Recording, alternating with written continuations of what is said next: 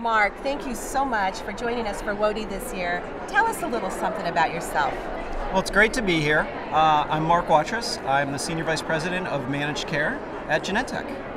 Well, I tell you what, is this your first WOTY? It is my first one. Oh, be prepared. This is only the beginning. Yeah. Now, let me ask you, who's had the biggest impact on your leadership journey? Well, there have been a lot, but I had the good fortune in my career to work for Sue Hellman. She was the former president of Genentech and now is the head of the Gates Foundation. And one of the things Sue taught me was to keep your goals simple but big.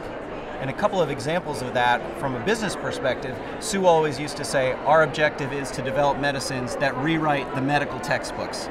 Simple, but a very big goal. On the people side, she said everyone deserves a great manager. And that has had a long legacy on how we develop our managers at Genentech. It's certainly inspired me every day to try to be a better manager. And it's the #1 criteria I use when I try to hire folks for my team.